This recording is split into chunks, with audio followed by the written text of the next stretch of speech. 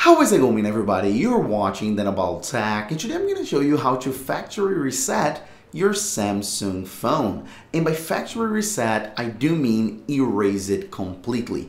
Clear all the data, all the content, all the settings, absolutely everything from your Samsung phone. And this process is especially important if you're gonna, for example, sell or give away your Samsung phone. And of course, you don't want the other person to have access to any of your information. Or maybe if your Samsung phone is not performing really well, maybe it's a little bit slow, sluggish, or buggy. By doing this, you're gonna give a brand new life to your phone. So without further ado, let's get started. Factory resetting your Samsung phone is extremely easy. We don't need a computer, all we need is the phone itself. So tap on Settings, and then you're gonna scroll down until you see Accounts and Backup. So tap on this option, and this is extremely important, guys, because before we reset it, it's super important that we back it up, that we back up our data.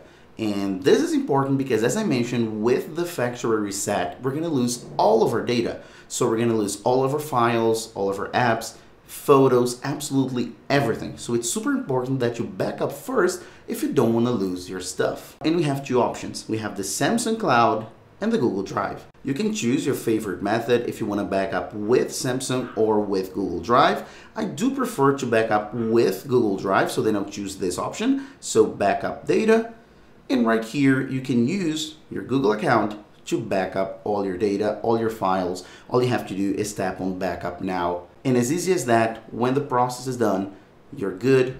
All your files will be saved. All right? So now that we have the backup sorted, let's come back to the first screen of our settings and let's reset it. All right? All we have to do is scroll down once again, and we're going to scroll down quite a bit this time until we see General Management. As you can see right here, tap on General Management, and then we're going to scroll all the way down until we see Reset. As you guys can see right here, tap on Reset, and then we have a few options, but the option that we want is Factory Data Reset, this middle option right here. Depending on your Android version, the screens may be a little bit different, just slightly different, but the step-by-step is exactly the same. So first we go to Reset, and then Factory Data Reset.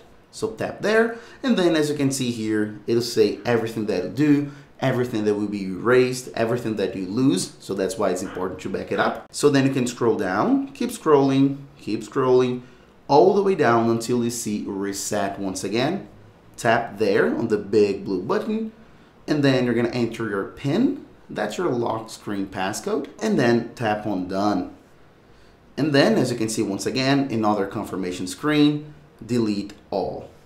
And then it'll start the process. As you can see, you saw the Samsung logo, and then let's just wait. It'll just take a few seconds. It's super fast.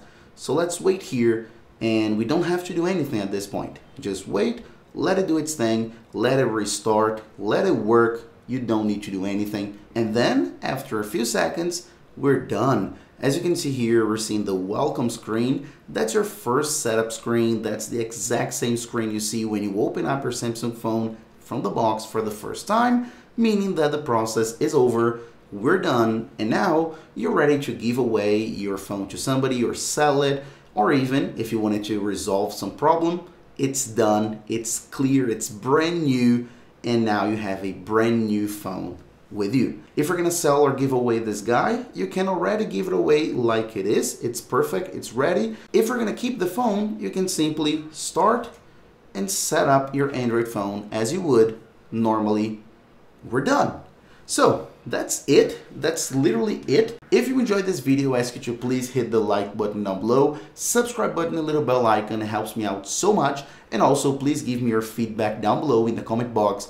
I always do appreciate all your comments. So that's it, and I'll see you on the next video as usual. Bye bye.